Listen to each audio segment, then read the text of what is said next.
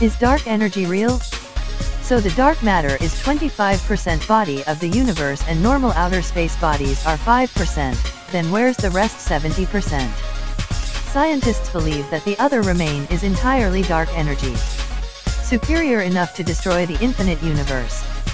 But, if the dark matter appears to mix-mash these supergiant galaxies together, then at the moment the dark energy seems to push and access everything apart. You may have already knew that the universe is expanding, but for now it's exactly expanding more faster than it should be, and scientists think that dark energy is the culprit. So what's the point of dark energy? Some scientists think that it's produced by the quantum particles. But you, my friends, don't believe in this nonsense. Not even great minds knows for sure. See you soon.